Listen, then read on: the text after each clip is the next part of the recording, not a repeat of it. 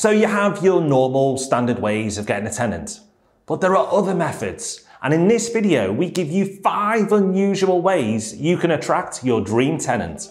Okay, so first up, we've got Gumtree. Now, Gumtree is a major listing site. You can pretty much list anything there. And most people just see it as a general listing site and don't really think about it from a property point of view. But you're missing out, because we tested Gumtree because you can list properties for let on the site.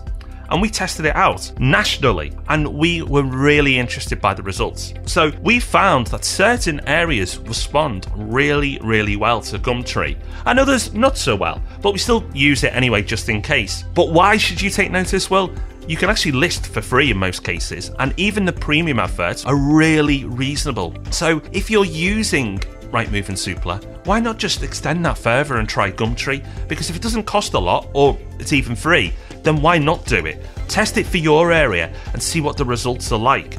We've tested in multiple areas, so we've got a good read on different places. And as I say, it's not a guaranteed win everywhere, but for the price of it, it's certainly worth testing. Yeah, it's well worth a try. You've already got the photos, you've already got the description, so why not take a minute and just whack it up there? I've got a feeling that even if you pay, it's only about 20 quid, so definitely worth a try and see what results you get. Okay, second way to find the perfect tenant, foreign tenant networks. So, as you'll know, there are many parts of the UK where there are strong communities of foreign nationals. So Lincoln is one example of that, and you'll probably be able to think of others near you as well. Now, it's no surprise that these communities have very strong links, they talk to each other, and that means that if you let one property to an overseas tenant and you treat them well, then often you'll find that they tell their friends, and you get other properties let for you as well. We've seen this happen a lot, and it makes sense.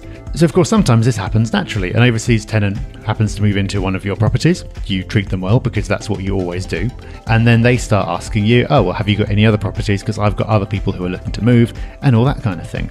But then there are some things that you can do as well to specifically tap into these networks. So for example, I know a couple of people actually who've got members of staff on their teams who've got links with these already, because that gives them a unique advantage. It means that they can serve these communities more easily and give them what they need. And this also works particularly well for HMOs. And that, of course, that's even more important because you've got lots of rooms that you're trying to fill and slightly higher turnover. So that can be really useful. So you're not necessarily going to want to go as far as taking somebody on and employing somebody who's got these links, but just something to think about. See if there are any ways you can tap into these networks. If you've got any friends who might have these connections, see if they can put the word out for you. Another approach you can try that we found some success with is Facebook groups. So yes, the world's biggest social media platform has uses outside of videos of cats. Yes, Facebook can be a productive tool for property investors. There are many Facebook groups whose sole purpose is connecting a local community or area, and even some that are specifically for property in your local area. Start searching. The search function on Facebook is quite good. Start searching the areas where your property is listed and see if there are just general groups about that community or area, or even better, property groups. Now, a word of warning. Don't just go in and start spamming. Understand if there's any rules or etiquette that particular group has, because some of them are very strict on what you can and can't do. But if you treat it in a respectful way and follow any rules that that particular group may have, you can benefit from that ready-made group in the community that you're targeting. Also, if you've got a virtual assistant, perfect task for them to be doing. Because as well as the posting, there's lots of following up. People will message you. If you can get someone else to do that, then it's even bigger of a win. Okay, let's move on to another way. Dead simple. Referring a friend. This is amazingly basic, but it works. So if you've got a number of properties in one area and one of them becomes free, then ask your current tenants in your other properties if they've got a friend who's looking to move.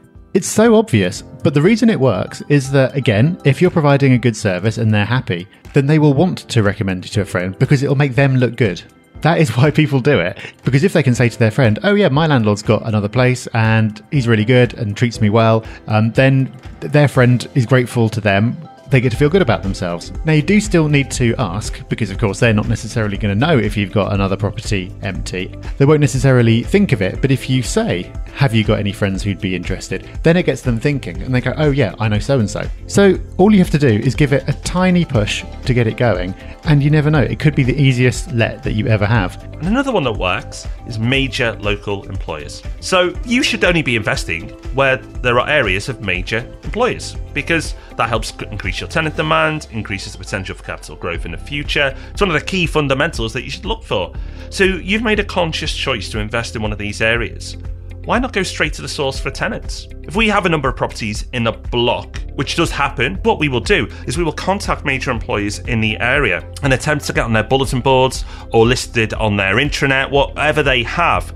We will push to get it listed. The surprising thing is the success rate we have of getting listed with them, because nobody seems to ask. So we found great success with local airports, we found success with factories, and we found it really easy to get listed with them and then start to bring tenant inquiries in. So maybe we save the best to last there, but if you're prepared to put the effort in on that particular strategy, you're operating in a market that nearly nobody else bothers to try.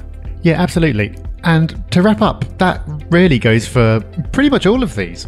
Most people won't bother to do these. Therefore, if you are willing to put in the effort, then you can reap the rewards. Give it a try. Even if you add them all together, it doesn't take up that much time. But still, most people won't do it, either because they don't have the time or because they're not motivated enough. They'd rather just let the property sit there on the portal for another few weeks until someone takes it, or cut the rent, instead of being more proactive. If you do a couple of these, you will find tenants more quickly, and with a couple of these, because of the network effect, you will then find future tenants more quickly as well. So yes, it's a bit more work, but finding the right tenants is pretty fundamental to property investment when you think about it, so it's worth giving it a go. Pick one, try it out, let us know how you get on.